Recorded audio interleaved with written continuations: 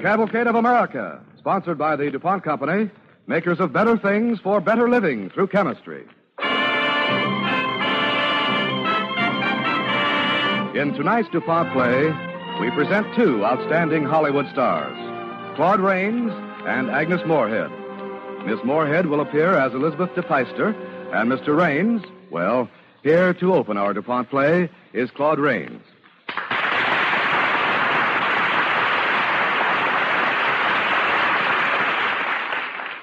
I am really Charles Wilson Peale, a painter, scientist, inventor, and according to certain ill-informed contemporaries, more than a little eccentric. On this particular day, shortly after the close of the Revolutionary War, I am about to call upon Miss Elizabeth de Peyster, spinster, of Philadelphia, and pop a rather important question.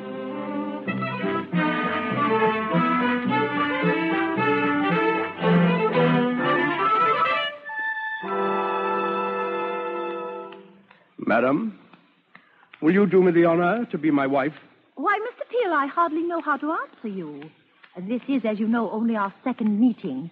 Perhaps if you would be good enough to reply to some questions. Questions?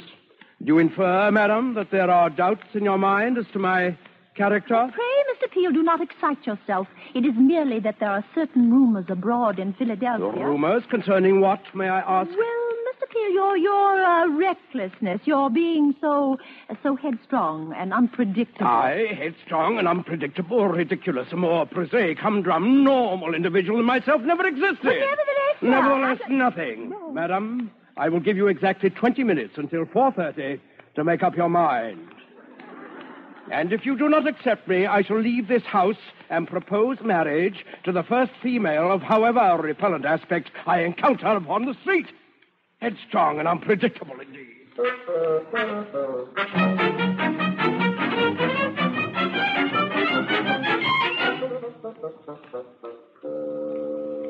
It is now exactly 4:30, Mr. Peyster. Your answer, please? Mr. Peale, before making up my mind, I find I must ask certain questions. Do I have your permission? Madam, if it is a testimonial you require, may I refer you to His Excellency Thomas Jefferson, or perhaps Mr. Robert Morris, or Dr. John Morgan? That will hardly be necessary, sir. Now, the first question is, are you neat? Am I what? Neat. Well, let us say, madam, I am somewhat neat. Oh. Second question. You are a widower, I understand. I am. You have children? I have. How many? 6, I believe. Or is it 7? Now, let me see. There's Raphael, Rembrandt, Titian, Rubens. Oh, all named after painters. I understand that you, too, Mr. Peale, are a painter. I am. Also an inventor. Well, yes, I have invented... And a watchmaker? Yes, I have from time to time repaired... And a dentist? Oh, certainly. And what is it, madam? Do you wish a set of new teeth? Oh, no. No, Mr. Peale, I do not. My teeth are in excellent condition, thank you. All I wish to know is this. With the help of which of these professions do you intend to support me? Which? All of them, of course. Well, then, sir, I'm afraid I must decline your kind proposal. Why? Because, sir, a man with so many professions can be master of none. But I am interested in all these professions, madam. Nevertheless, I would wish you to concentrate only on your painting. Yeah, but... On that condition, it would give me great pleasure to announce our forthcoming marriage. But, Mr. Would you Peyster... care for more tea? What is your Christian name, Mr. Peale? Charles, but Mr. Peyster... You can call me Elizabeth. Elizabeth, but don't you see... No, Charles, I do not. I've been considering this matter, and it seems to me that a very handsome living could be achieved by a talented painter who has so many famous friends. Robert Morris, Mr. Jefferson. Who was the other gentleman you mentioned, sir? Dr. John Morgan, one of the city's most eminent physicians and scientists, madam. Yes. Well, don't you think that they... No, Elizabeth, I do not think. I cannot go to these people and ask them if they'd like to have their pictures painted. Why, it's absurd. I refuse to consider it. I refuse. You hear?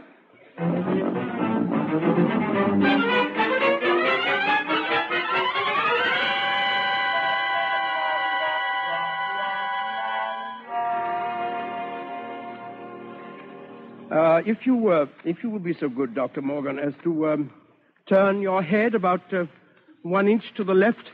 Certainly. And the right hand. Just keep it still, please. I thought you were painting my head. I am. But when you move your hand, your head wiggles. Yes.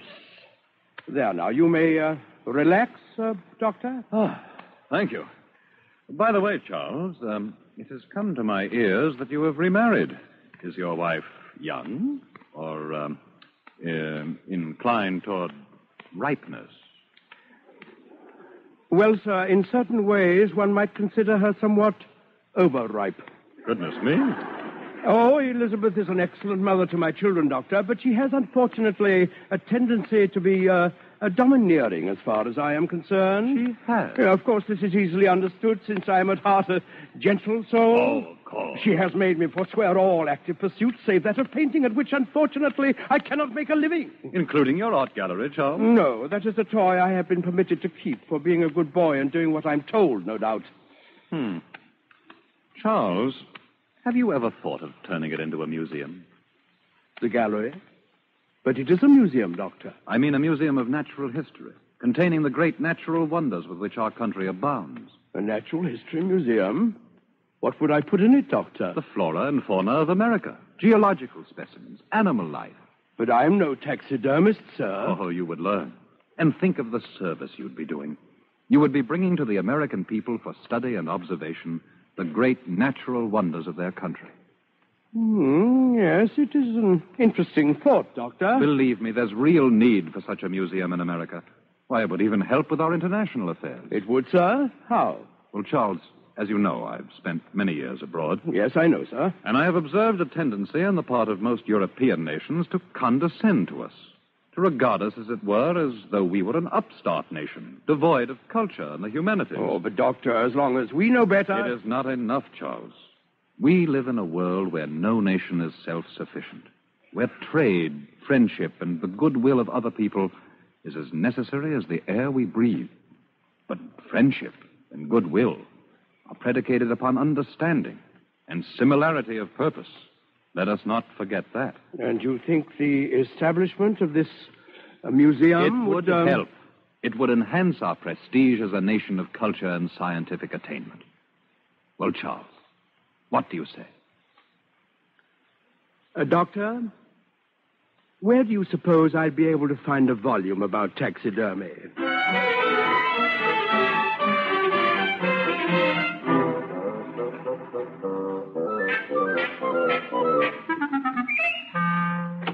Charles, have you seen anything? Oh, there it is. My best paring knife on your work table. What were you doing with it? Dissecting an owl. Dissecting it? What on earth for? See how it's made? But why should anyone want to know that? So he'll know how to stuff the next one he catches. Oh, Charles Wilson Peale, I would like you to know I have no intention of having this house cluttered up with dirty old owls, stuffed or otherwise. And I, madam, have no intention of leaving them here at the tender mercy of your insatiable broomstick. I shall take them, when I am finished, to the Museum of Natural History. Well, very long. Well, as long as you want to take... What museum did you say? The Museum of Natural History. It's amusing, just opening its door. Oh, that sounds ridiculous. Does it? What manner of man would be foolish enough to risk his money on a scatterbrained enterprise like that? I have heard him described as a very intelligent man, a gentleman, a scholar, a brilliant thinker. Who?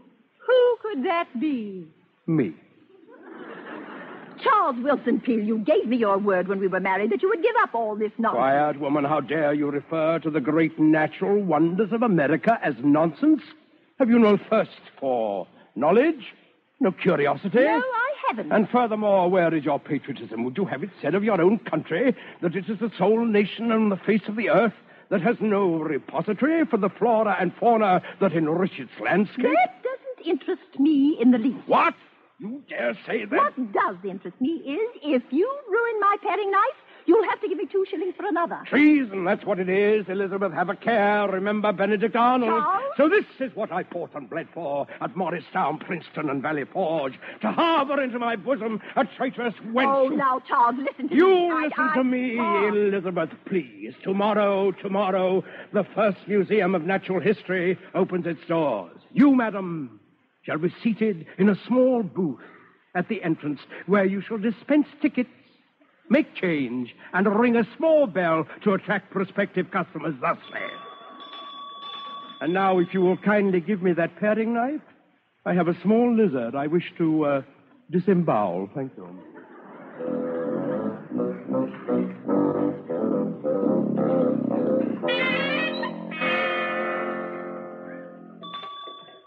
Ladies and gentlemen, this way, if you please. The wonders of natural science displayed for the first time on this hemisphere. See the beaver and the owl and the raccoon all in a state of lifelike preservation. Observe the miracles wrought by the art of taxidermy. The deer, the muskrat, the porcupine with each and every quill preserved intact. This way, ladies and gentlemen. I beg your pardon, madam. Yes, sir. 1 ticket, $0.25, please. No, madam, I do not wish a ticket. I've already seen the exhibition. Could you tell me where I might find the proprietor, Mr. Peale? Well, just open that door on the right and step inside. You'll find him. I trust he's not engaged in private business at the moment? Well, you might call it that. He's stuffing a walrus. Oh, thank you. This way, ladies and gentlemen, the wonders of natural science. Mr. Peale? Yes? Mr. Peale, my name is Abernathy Bain. I am a resident of the town of Boston, sir, in the Commonwealth of Massachusetts. Greetings, sir. And what brings you to Philadelphia in the Commonwealth of Pennsylvania? Your museum, sir. I came to see what it was like. And did you like what you came to see? No, Mr. Peale, I did not. And judging by the absence of visitors, I take it the good people of Philadelphia share my opinion. Do they, sir? They do. Now, take the Columbian Museum in Boston, of which I happen to be the proprietor. Oh. Why, up there I have 1,000 visitors in a single week. What do? Reenact the Battle of Bunker Hill and shoot live redcoats? No, sir, I do not. I show them clocks. Clocks? Exactly. Imported direct from Switzerland at incalculable expense. Naturally. And one of these, for instance, when the hour strikes, a tableau appears. A tableau? A tableau portraying Mary, Queen of Scots, bidding an affectionate farewell on her way to the executioner's block. Very moving, Mr. Peale. Persons of the female sex have been known to faint at the pathos of it. Really? Well, Mr. Bain, I thank you, sir, for all this information, but I shall run this museum as I have always intended, as a repository for the natural wonders of our American nation. To show off stuffed birds and the skeletons of dead animals? You'll never get people to come to it, sir. Not even if you were to show them the bones of that mammoth they just dug up in New York. A mammoth? Yes. You mean, sir, a prehistoric animal? Something like that. A thigh bone, among others, measuring, they say, 18 inches in circumference. A thigh bone measuring 18 inches? Tell me, Mr. Bain, where did they find these bones? Near Newburgh in New York, I believe. A farmer digging in a marl pit. Mr. Peale, where are you going? To Newburgh, Mr. Bain. If the first complete mammoth in the history of the world has been uncovered in America, Peale's Museum of Natural Science will place it on exhibition or die in the attempt. Goodbye, Mr. Bain.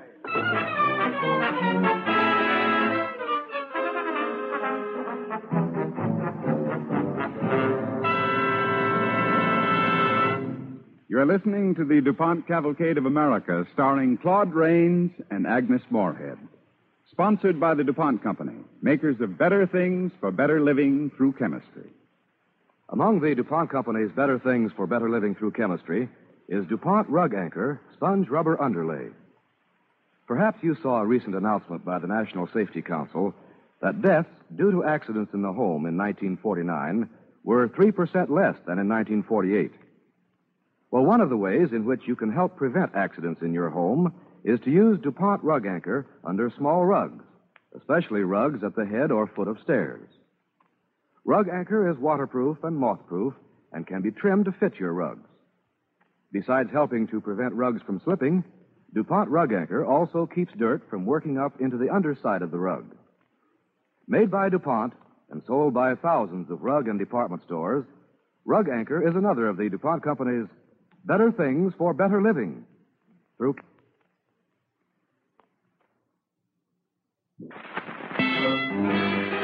Now we continue our DuPont play.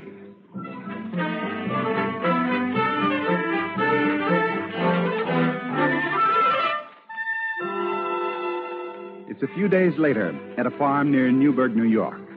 Seated on the floor of the granary, examining the fossils of a huge animal, is Charles Wilson Peale. Bending over, watching him anxiously, is the farmer on whose property they were found. Well, Mr. Maston, I congratulate you. These are indeed the bones of a prehistoric animal. Yeah, that's what I thought. Unfortunately, there are many pieces missing. Where did you say you found these? In the marl pit, Mr. Peale, over past the south field. It's flooded now. Mr. Maston, I would like to purchase these bones from you to exhibit at my museum in Philadelphia. Now, what would you say to $100? Why, I'd say that was a good sum of money, Mr. Peale. With another 100 thrown in for the privilege of digging further into your pit, what would you say to that, sir? Handsome, Mr. Peale, handsome. Good. Then we can consider the transaction closed, eh? Well, no, I wouldn't exactly say that. No? Why not? Well, you see, sir, I don't want to sell them. I don't want to sell them at all. But, Mr. Maston, I assure you nobody in America would have any use for these bones or would even approach my offer. I agree. And that's why they ain't for sale. Mr. Peale, let me ask you a question, sir. What would you do with these bones if I did sell them to you? Oh, I exhibit them at my museum, of course. And charge admission, eh? Naturally. My museum is not endowed by anyone, sir. It is self-supporting. And, Well, I ain't endowed either, Mr. Peale. And so am I self-supporting. And I'm going to support myself by having my son take these bones on a tour from town to town and exhibit them and charge admission. Take them on a tour? Yeah. But, sir, suppose something happened to them. They got lost or broken. Think of the loss to science. Science never did anything for me, Mr. Peale, and I ain't doing anything for it. I see. Well, Mr. Maston, how old is your son? My son, just turned 18. Why? Mr. Maston, do you have any idea of the kind of life that young man would lead, traveling from town to town like a gypsy? Well, removing himself from the beneficent influence of home and hearth and father and mother? his mother, she's passed on, Mr. Peale. Oh. All the more reason, sir. You and you alone hold this boy's hope of heaven in the hollow of your hand. Consider for a moment, sir, what a life like that would do to the spirit of one so young. The constantly changing faces, the evil companions, the carousing, the immorality of such an existence. Yeah. You really think so, sir? Why, he'd be no better than an actor. My gracious. Yes, sir, you're right, Mr. Peale. Yes, I was thinking only of myself. Greed. The curse of mankind. Then you'll sell me the bones and privilege of digging for $200, Mr. Maston? I'll sell you the bones and the privilege of digging for $300, Mr. Peale. What? Take it or leave it. I'll take it. But first, I must return to Philadelphia to raise this large sum of money. I shall see you again in 2 weeks, sir.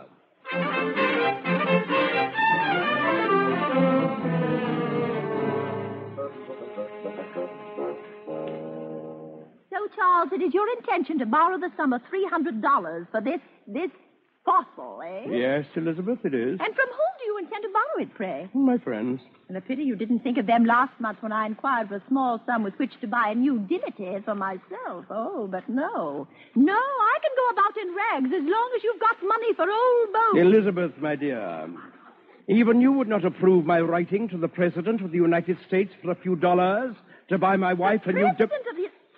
You mean you wrote Mr. Jefferson? I did.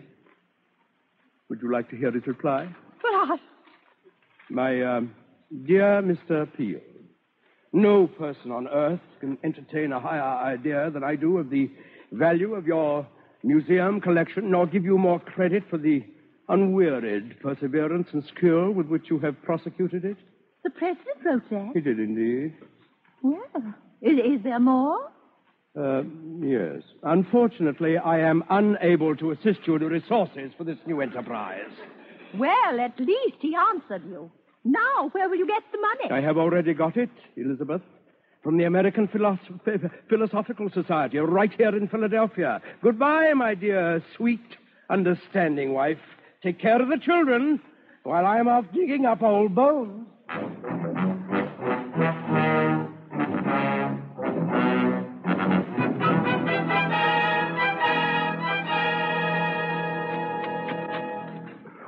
Well, Peter. How's the digging today? I'm sorry, not a thing, sir. But, say, how about those others we found yesterday? Are they any good, sir? Peter, there is no doubt in my mind that they are the bones of a mammoth, a true prehistoric animal that existed here in America millions of years ago. The only trouble is there are some missing. Oh, I see. Which ones? The toe bones, for instance, and the lower jawbone. The lower jawbone? Well, there's no more bones left in this pit. I'll take my oath on that, Mr. Peale. Well, I suppose there's nothing left to do but pack up these things and go back to Philadelphia. Yes, sir, I guess you're right, sir, unless you was to take a look around the adjoining countryside. What good would that do, my boy? Well, sir, you see, I don't know much about these things, but the way I figure it, where there was one of these monstrous creatures disporting itself a million years ago, there was probably another. Well, yes, you have a point there. Yes, sir. Matter of fact, sir, I don't know if you'd be interested, but I dug up a couple of them there bones right in my own farm. What? You mean you... Where is your farm, Peter? 2 miles west of here, Mr. Peale. Let us go there, my boy. At once, you hear? We'll move all the machinery, and, well, what are you standing there for? Get to work, sir. Get to work.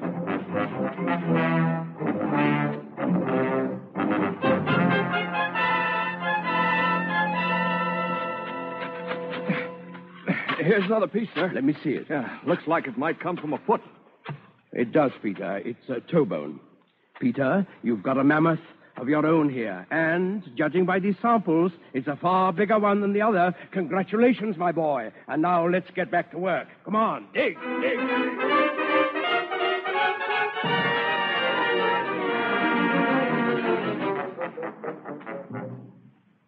So you're back home again, are you? And you've dug up an animal that's been dead over 1 million years.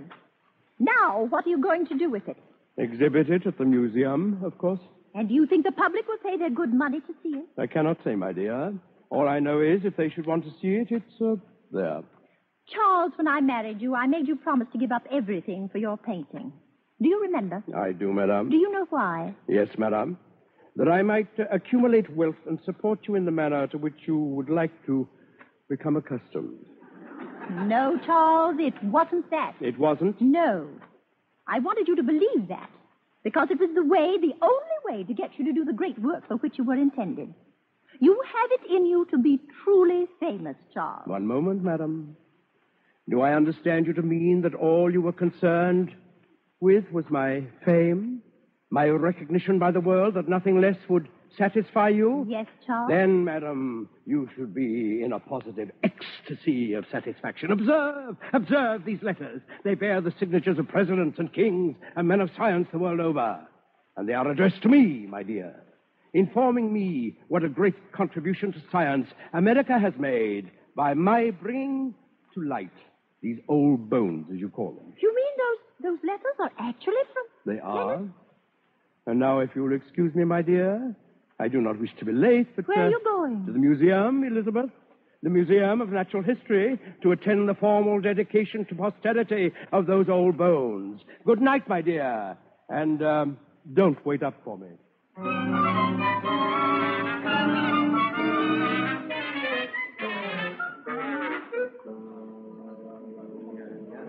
Gentlemen and colleagues, it gives me great pleasure to present to you one of the foremost figures of our time, inventor, scientist, and painter of General Washington, Benjamin Franklin, and many of our most distinguished citizens, gentleman Charles Wilson Peale.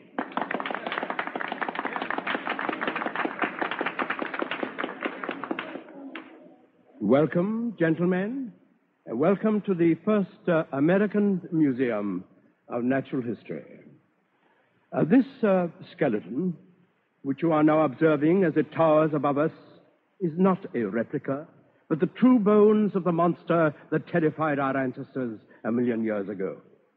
The knowledge of its existence has furthered the world's interest in science, and science, as you well know, gentlemen, breeds knowledge.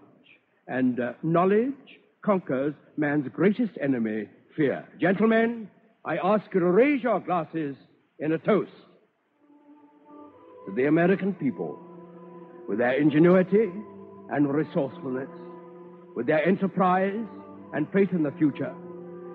May they be as preeminent among the nations of the earth as the skeleton of this mammoth under which we sit surpasses the fabric of the mouse.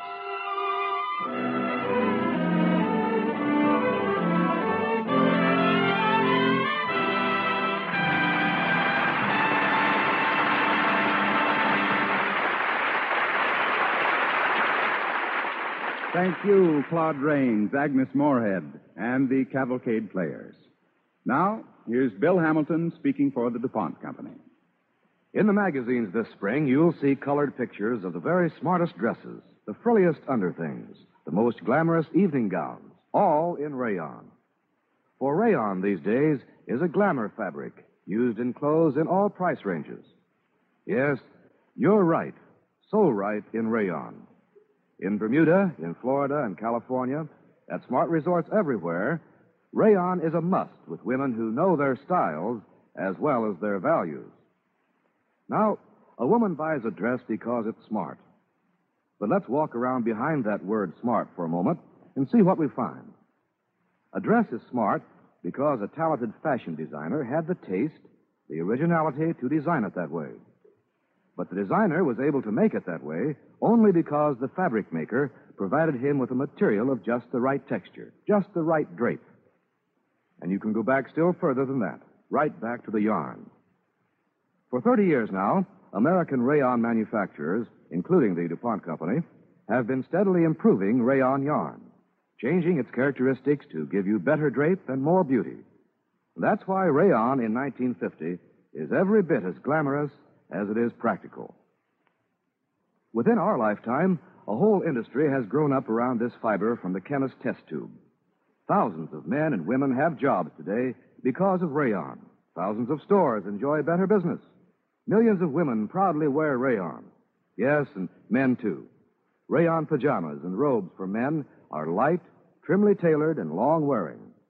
Rayon shirts, trunks, and slacks have bright, long-lasting colors because rayon takes dyes so clearly and so richly. It's true, just as the fashion news says, that you're right, so right in rayon. Fashion Right Rayon is a typical example of the DuPont Company's better things for better living through chemistry.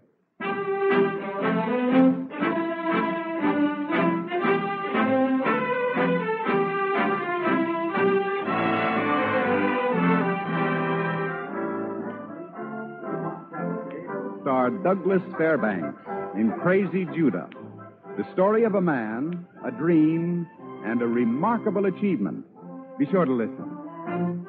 Tonight's original DuPont play was written by Arthur Arendt and was based on a chapter, The Ingenious Mr. Peale, in the book America's Old Masters by James Thomas Flexner. Claude Rains will soon be seen in the forthcoming RKO production, The White Tower. Agnes Moorehead will soon appear in the Warner Brothers picture, Caged. Music was composed by Arden Cornwell and conducted by Donald Voorhees. The program was directed by John Zoller. Ladies and gentlemen, during this annual Red Cross drive, we are asked to support an organization in which the nation takes great pride.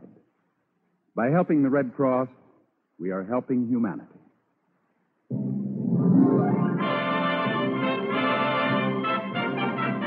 The DuPont Cavalcade of America comes to you from the stage of the Belasco Theater in New York and is sponsored by the DuPont Company of Wilmington, Delaware, makers of better things for better living through chemistry.